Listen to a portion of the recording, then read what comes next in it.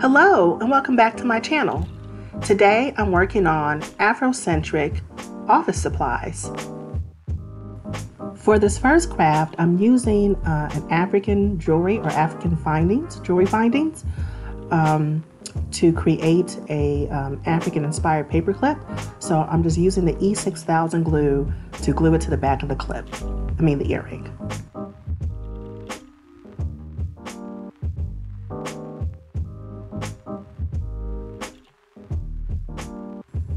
So I'm pretty much repeating the same process, just using different forms of African findings. Here I'm using African bone beads for the paper clip. But I think it's a really clever idea in finding some alternative ways that you can use your African findings as well as your office supplies that you may have at home.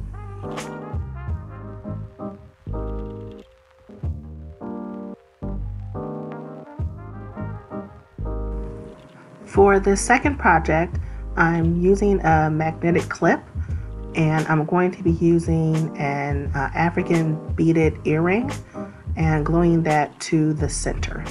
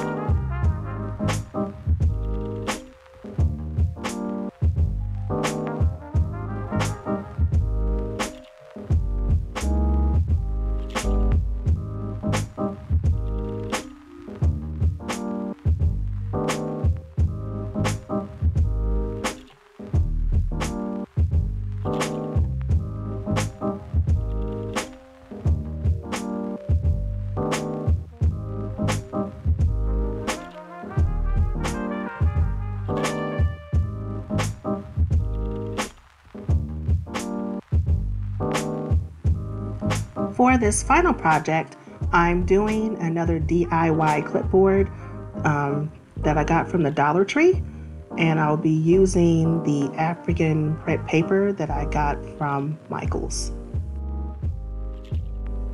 One of the differences between this clipboard and the last one is that I decided to use spray paint, and I wanted to show you guys one of the differences or the issues I ran into when creating this project.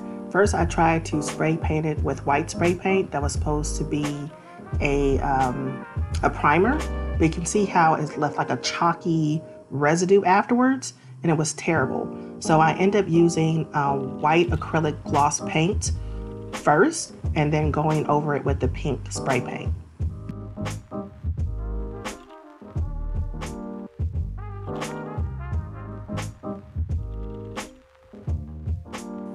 For the next step in this process, I'm going to be using my decorative paper and some Mod Podge to glue the paper to the paper clip. And then I'll be cutting a space to make sure it's snug around the clip.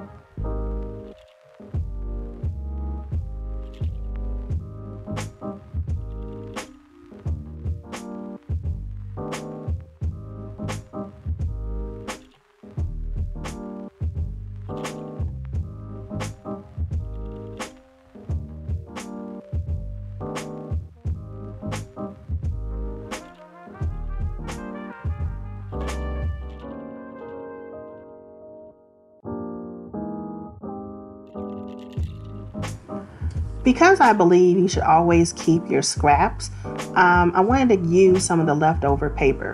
So what I decided to do is decorate the back of the clipboard. So I'm going to be using some of the excess paper and the shape of the continent of Africa, and I'm just going to make little Africas on the back of the clipboard.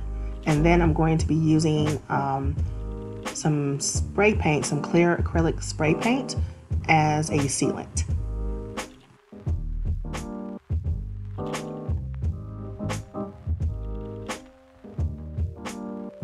This step is completely optional. You don't have to do it, but if you have the extra time and paper, I would say go for it to do something to the back of it. But once again, it was just an option. I also want to let you guys know how much I have fallen in love with this Rust-Oleum Triple Thick Glaze. This stuff is awesome.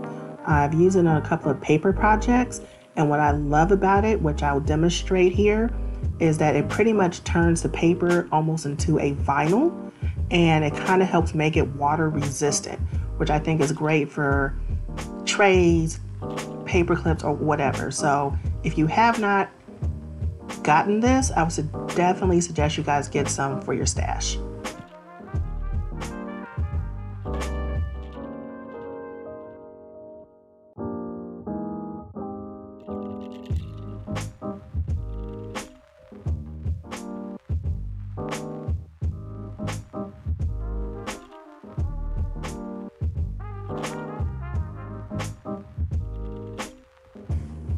See, here is my attempt to show you how the water pretty much just kind of beads up and not soaks through the paper and kind of works as a water resistant.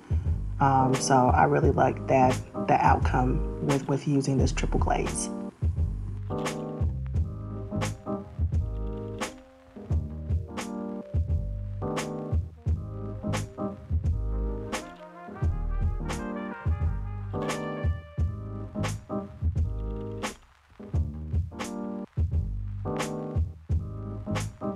So here it is. Here's the complete look of these DIY projects. I hope that you guys enjoy.